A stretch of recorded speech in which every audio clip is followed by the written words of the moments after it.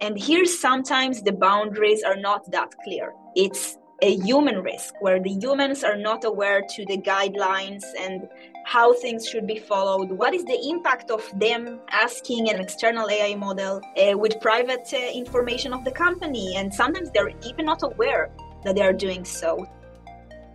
Welcome to Technovation. I'm your host, Peter High. My guest is Gafnit Amiga. Gafnit leads the security research group of Cisco Panoptica, focused on exploring cloud service, Kubernetes, software supply chain, and artificial intelligence to identify potential security risks. She joined Cisco when that company acquired Lightspin in the past year. She's the former vice president of security research at Lightspin. Gafnit has 10 years of experience in application security and cloud security research, and she's discovered multiple vulnerabilities within AWS, Azure, and Kubernetes. Previously, Gafnit was a lead product security engineer at Salesforce, focused on that company's core platform. And prior to that, she was a security researcher at General Electric Digital. Gafnit, welcome to Technovation. It's great to speak with you today. Great to be here, Peter. Thank you. That's a pleasure. Well, Gafnit, maybe we begin with your role as a cloud security research leader. Can you describe what that entails?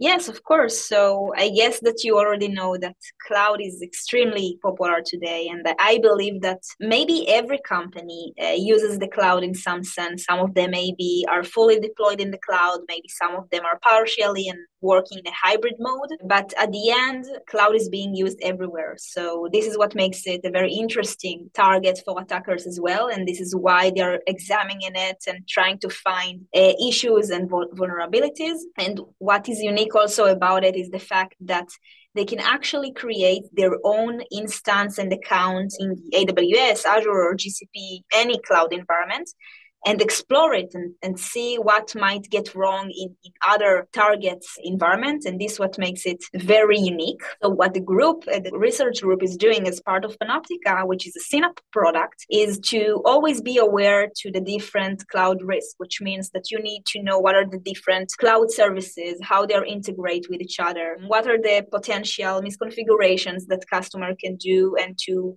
detect them, to come up with new techniques and ideas, and everything should be part of the product. Very interesting. It's, as you point out, as technology progresses, new issues come online and need to be rectified as well. And among those areas where new challenges emerge is with artificial intelligence. I mentioned in the introduction that that's an area where you have also special depth. I wonder if you could take a moment to call out some of the prominent challenges associated with artificial intelligence and its advances. Yeah, well, so actually my view on the AI and its security risks is that I think that all the conventional risks will apply there as well. The risks that you have in any application and as part of the pipeline and so on. But what is more challenging in AI and the risks is the fact that it can be used everywhere and by everyone. So you have, and in the company, anyone can use it. And because it's so popular and there is a big hype around it, it's easy to use and accessible to everyone. You find that engineers, products, marketing, everyone actually uses it and try to see how they can ease their work and come up with new innovations. And here, sometimes the boundaries are not that clear. And the risk is not a traditional risk where it's part of the development process. It's a human risk where the humans are not aware to the guidelines and how things should be followed. What is the impact of them pasting or asking an AI model, an external AI model with private information of the company? And sometimes they're even not aware that they are doing so. So the boundaries here are not that strict, and the fact that it's hard to control it and detect it, this is what makes it a pretty unique, I would say, security risk in that sense. So this is a very common risk today in AI. And also you have the risks from deployment and customer face risks, where the prompt injection attacks, where as a company you offer smart chatbots that use AI and you want to make a valuable product for your customers and to let them ease the process. When you develop such a technology that uses AI, you use at some points your own data or the customer data, and things there might not be clear in terms of will the data be leaked, or the AI will expose some of the secrets that were used for training. So these parts are also very popular today in security risks in AI. Fascinating. Thank you for that overview. I wanted to, as broader context setting to the role that you have and the work that you and your team do, take a moment, if you would, to describe your research, how you conduct it, and how it's leveraged more broadly across Cisco. Well, so the method that we believe to conduct the research is always to put ourselves in the perspective and the mind of the person that is going to use this technology. So let's say that now I want to research a specific cloud service. So first I will read about this cloud service, its documentation, how to use it. And let's say that now a developer, a DevSecOps or DevOps want to use this service. Probably they will do the same. They will read some get started manual and follow the steps. I will do the same. I will follow the steps and create this service, play with it, update, delete. But along the way, I will also think, well, while I'm doing this process, what can get wrong? What probably or maybe someone can, by mistake or unknowingly, not checking some box that will enforce security, or choosing an insecure values for a specific configuration, or maybe a location where there is a good potential to put sensitive data. So this is the difference in mindset while you're doing it. But while you are copying the same actions, you can find the locations where someone might get wrong. And I like that, in essence, putting yourself in the mind, as you said, or to walk in the shoes of the users, either existing or eventual. To what extent does that involve actual engagement with those users, Gafnit?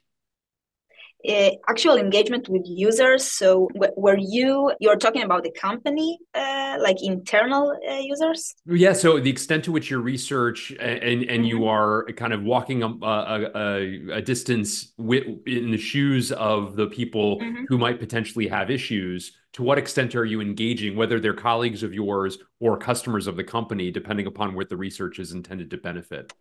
Oh, so we're not engaging that much with the end users. We are doing it by reading the documentation and blogs that sometimes users are writing, and trying to see their perspective. But the engagement with users is usually when a customer is reaching out to ask about something, or they are seeing they see a security risk and they want to ask about it as well. So this is the kind of user interaction that we get. But we also see here internally sometimes that questions are being raised from the day to day, because we are also using cloud as part of our development. So this is the experience that we have.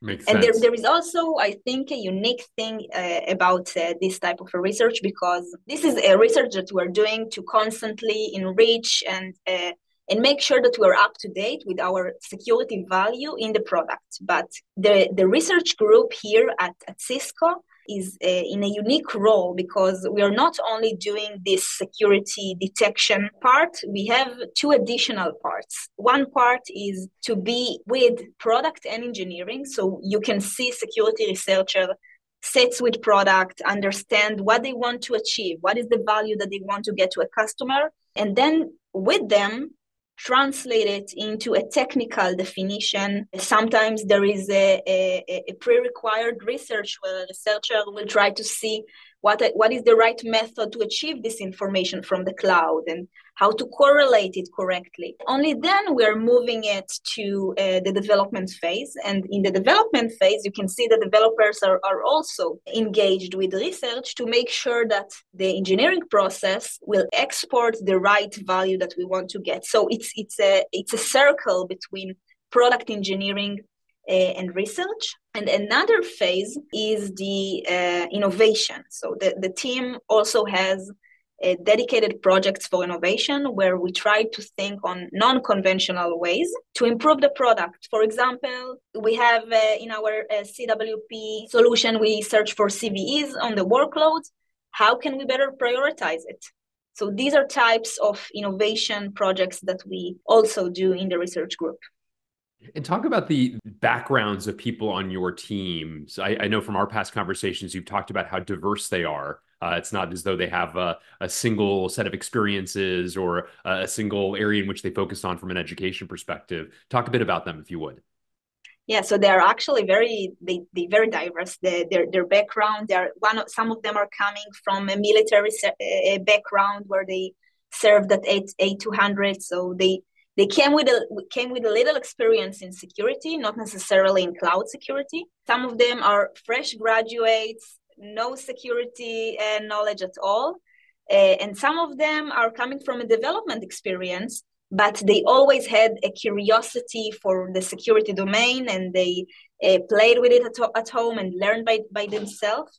So they're very different, but they're always interested to know how things work, how things are being done behind the scenes, how things are integrated with each other, communicating with each other. And this is what makes them to dig deeper and to read more until they understand what exposes, in most of the cases, the security issues as well. So even though they are different, they are from different backgrounds, they are same wills. It's very interesting. I like that, the curiosity being part of the essential ingredient that's common, even given the diversity of backgrounds and experiences that they have. As you reflect on some of the latest research that you and the team are doing right now, what are some areas that you're particularly intrigued or excited about?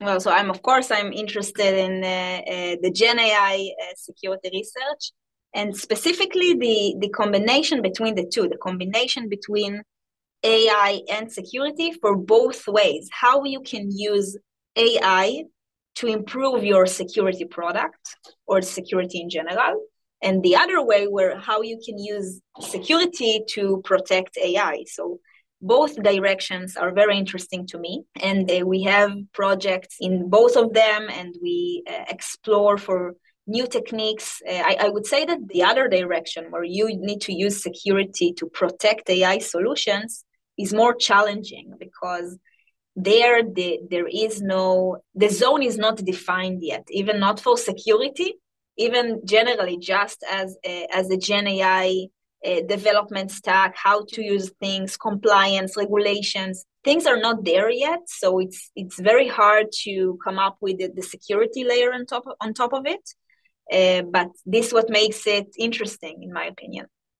In light of some of these changes, I wonder what top line recommendations you would have for chief information officers and chief information security officers to ensure that they are well equipped to withstand some of the challenges associated with what you've just described. So my first recommendation, and this is not only for AI, it's generally for security, is you need to have observability, and a good observability.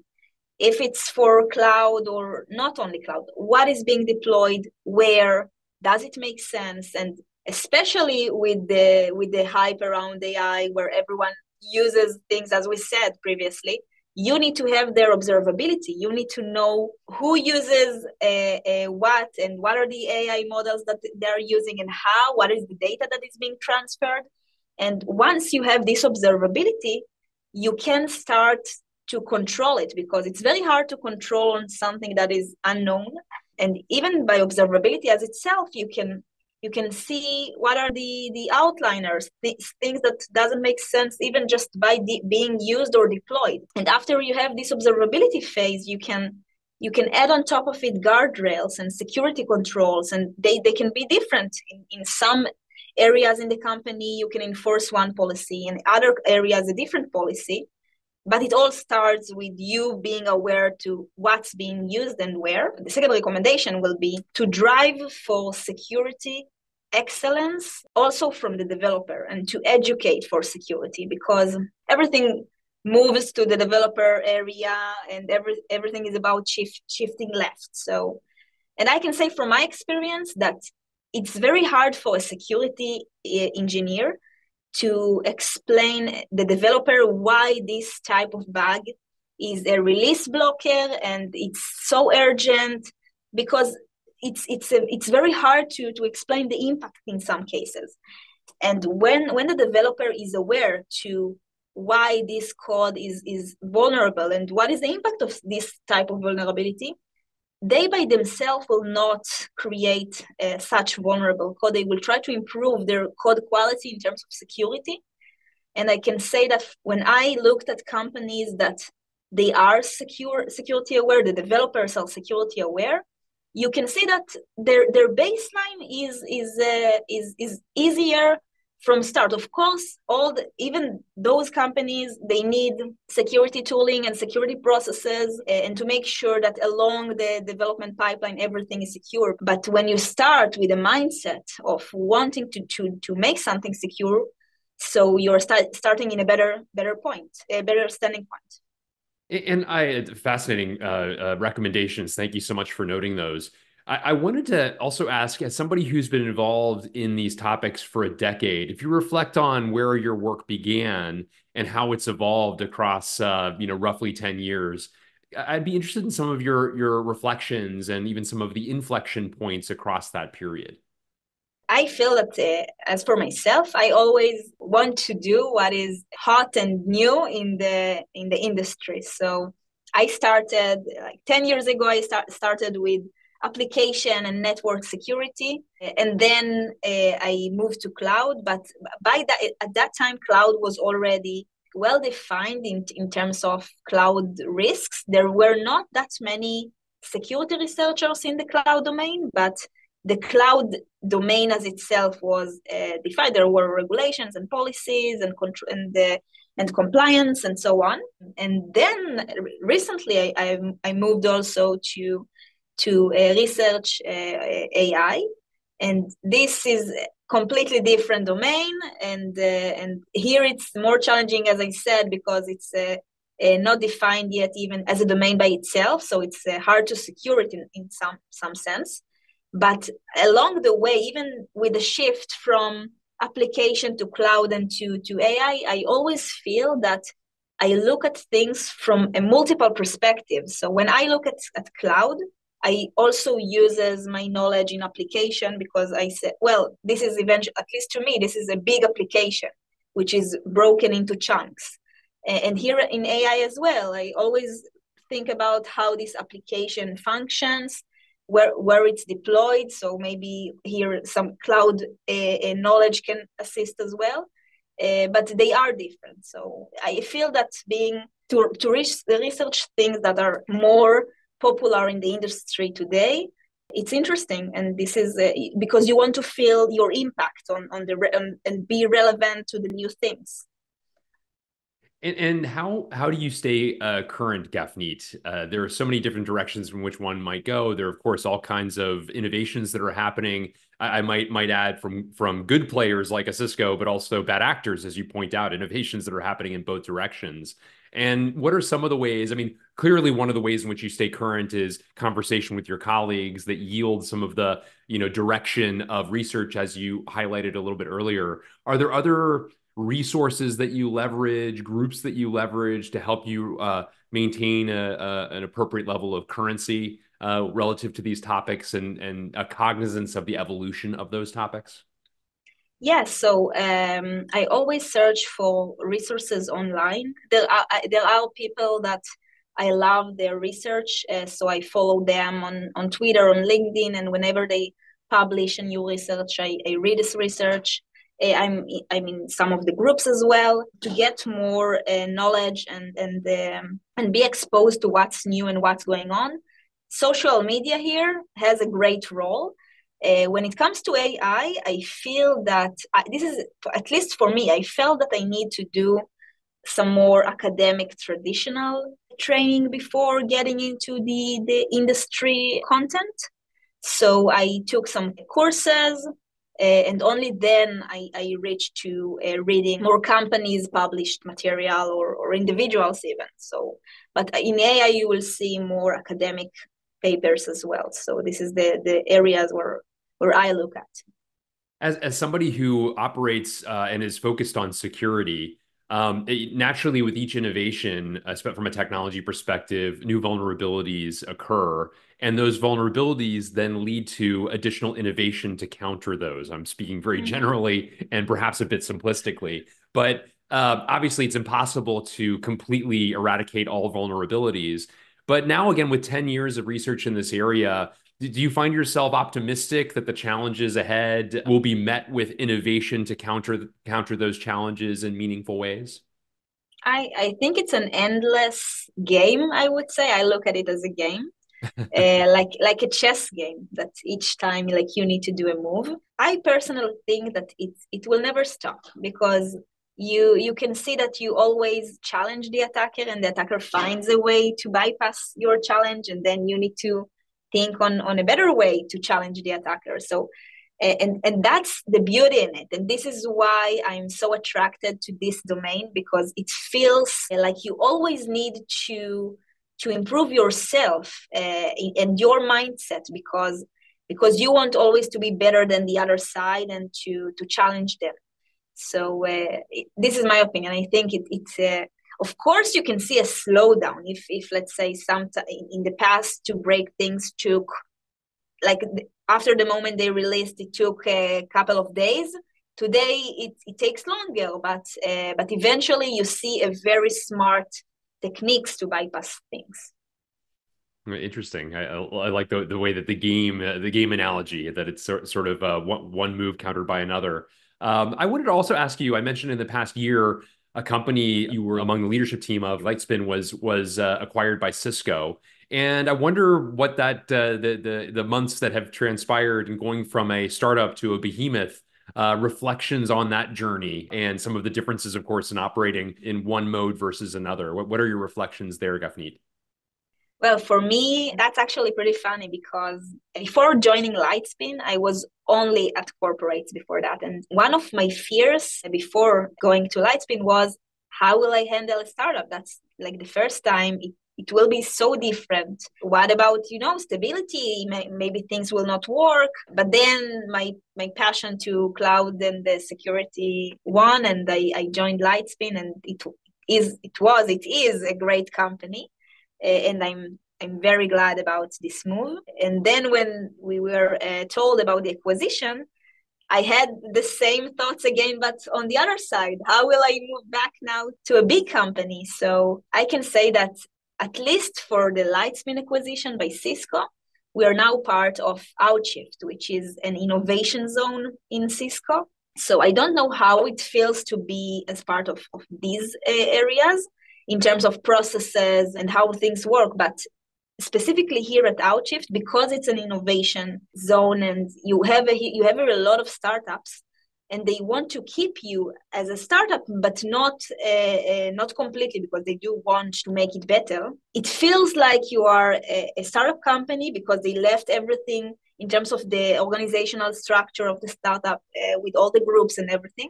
It feels like you are still a startup, but surrounded by a big family that supports you and lets you move on and evolve. And also you can feel that the times and processes here are not that long versus maybe I would say other companies or corporates, because they do want to be with the industry, with the fast and innovative things.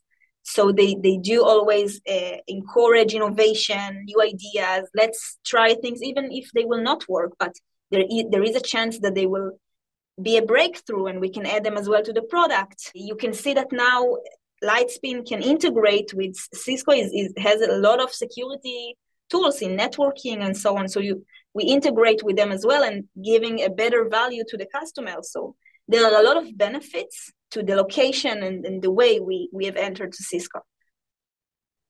Well, Gafnit Amiga, thank you so much for sharing a bit about your remarkable experience and some of the areas that you're focused on, that you're excited about, and reflections upon the implications for CIOs and security executives everywhere. It's been a great conversation. Thank you.